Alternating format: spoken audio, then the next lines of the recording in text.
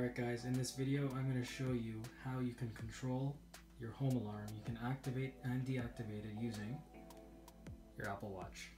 Hey Siri, turn on stay alarm. So now what's happened is stay mode's been activated, or that's, if you're in the house, that's the mode you want to turn on so you don't turn off your sensors. Now let's deactivate the alarm. Hey Siri, turn off home alarm.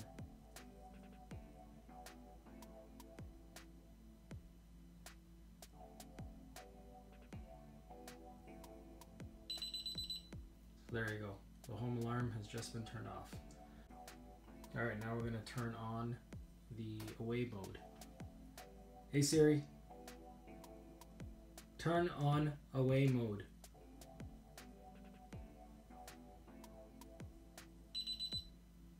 So now you actually hear the chime, so I'm actually going to deactivate this. And now it's gone.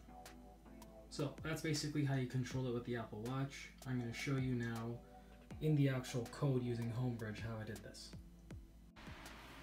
Alright guys, this is a copy of my configuration file. So my configuration file looks very similar to this, except I've obviously taken out all the sensitive data. Just to give you an idea of what my config file looks like, it starts off with activating the Homebridge, and then after that I get into the different platforms that I've got. So I've got my Wink hub, which allows me to control things like my smoke detectors, which I have deactivated here, but you can technically control smoke detectors, garage doors, locks, lights, and a whole bunch of other stuff. So I've actually turned off garage doors and smoke detectors in my Wink because I want to control my garage doors using the LiftMaster platform instead. And the smoke detectors, there's not a lot you can really do with it, so I just took it out so I don't have to see it all the time. Got my Harmony Hub, LiftMaster, and now this is what you actually need to do what I just showed you, and that is to control your alarm with your Apple Watch. You actually need something called an Envisalink module, and I'll put a link in the description to what that is. It's a device that basically connects into your DSC panel if you've got a DSC alarm panel, and that's going to allow you to remotely activate, deactivate it, check on different zones, and so forth. But the way to set that up in your config file, if you're using a Homebridge setup, is you would activate it using a platform called Envisalink. You would put in whatever the local IP you've assigned to that, or if it's dynamically driven, then you'd have to pull that off of the local setup page. The device type is always going to be a DSC, and your password is going to be whatever you use to log into your local network. So this is not your iZon or Envisalink internet password. It's going to be your local password.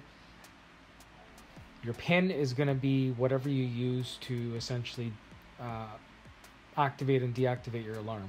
Now I know in the video I showed you that I was able to deactivate my alarm just using my Apple Watch, but I just did that for demonstration purposes. I highly recommend you don't do that and you leave it off.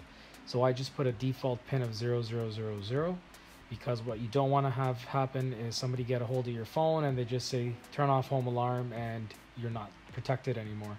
I'd rather actually punch in my own PIN, but hey, if you want to do it, you can totally do it. In that case, put in whatever your real PIN is, but not something I recommend. And then I have all my different partitions on my alarm. So I've got the different zones. So for example, zone 1 for me is my front door. Zone 2 is a motion sensor. 3 is, I believe it's the family room, and so forth. So as you go down, you can put in as many zones as your house has labeled, and it should be a replica of what's on your alarm system today.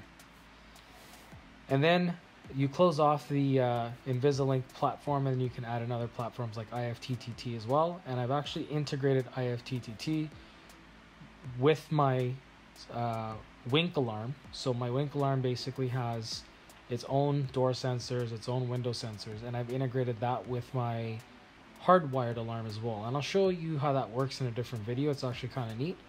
But to get you started on Envisalink and to get you started on using or activating and deactivating your alarm using your Apple Watch or your iPhone or whatever smartphone you've got, you definitely need an Envisalink device, and this is going to be the setup. So I'll put this dummy code in my in the description, and what you can go and do is you can enter in all the information for your own system, and it should work perfectly fine. If you have any questions or concerns, shoot me a message.